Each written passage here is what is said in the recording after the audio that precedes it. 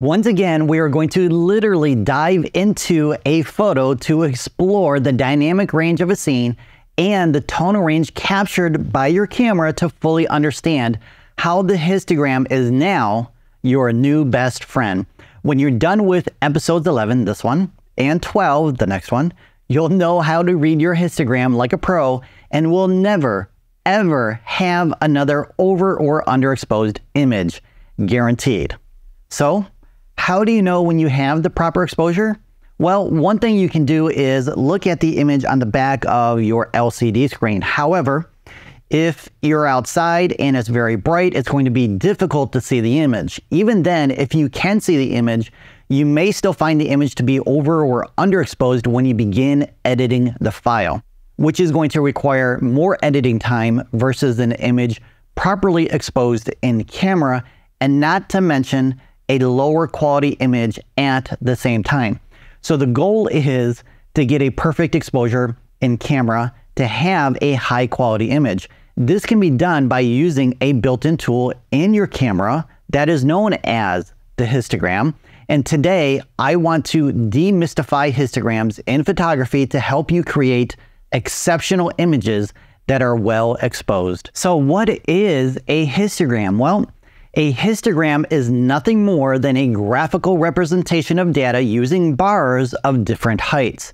Those bars represent the different tonal ranges or brightness levels captured by your camera.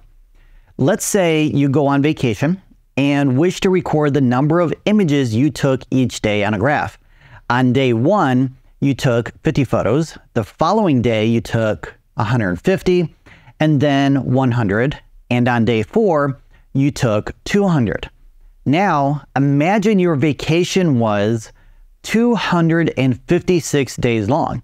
Your graph would look like this, and now it's starting to look like a histogram of a photo, since in photography, your photo's histogram includes 256 bars of data.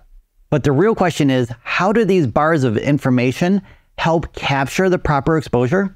The answer will be apparent after you and I take a deeper dive into the histogram itself. So the histogram represents the pixel data of your image. Depending on your camera and editing software, this data can be presented to show information about the colors in your image and or the brightness levels or the tonal range in your image. For simplicity's sake, we are only going to cover the tonal range of a histogram in this tutorial. As you discovered in a previous tutorial, the tonal range goes from 0% or pure black all the way up to 100% or pure white, and everything else in between is a shade of gray. These different shades of gray are divided up into 5 zones, and each zone of your histogram represents different level of brightness. So we're going to take a closer look at the histogram in relation to an image by jumping into a photo to see these zones within that image, and this will help you better understand how to read your histogram. All right, the very first bar of your histogram is number 0 and is pure black. The last bar is number 255 and it's pure white. So the first and last bars are known as the black point and white point. They are the darkest or brightest parts of your image and contain no detail. So in this image, we have a lot of blacks on the inside of this cave around here, along this railing and pathway down here, as well as behind me. Now, as far as the white points, they're mostly contained within the water here and this mini waterfall right there. Now, next to the black point, we have 25 more bars known as the blacks. In essence, the blacks are a lighter shade of pure black, and unlike the black point, contains detail in that tonal range.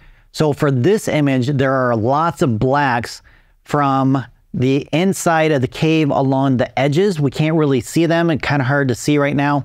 We would have to zoom in to see them, but we do have blacks along those areas as well as this area behind me as well. So the blacks are followed by what is known as the shadows, and it includes 51 bars. Again, we have some lighter shades of black or shadows on the inside of the cave right here. We also have some on the steps here, and then of course in different parts of the image here, here, and down here. Those are all shadows. Next, you have your midtones, which include a whopping 102 bars that represent a large portion of mid-gray tones. And these can be found along the path here, along the steps, the railing, these rocks back here. Those are definitely midtones, as well as some of the darker greens up here in the leaves and the trees up here. Those are all midtones. The next zone is known as the highlights, and it also has 51 bars. And those are located along the path here where it's much brighter. Those would be highlights.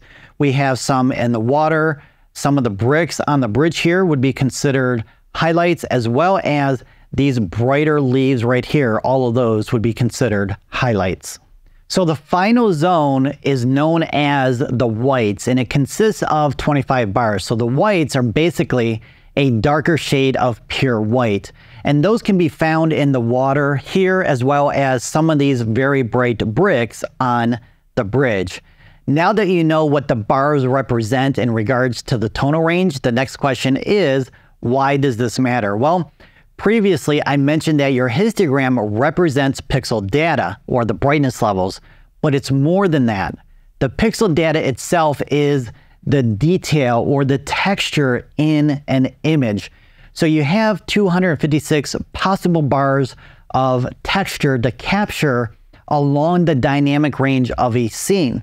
So imagine what would happen if your histogram only has 200 bars out of 256. What would that mean?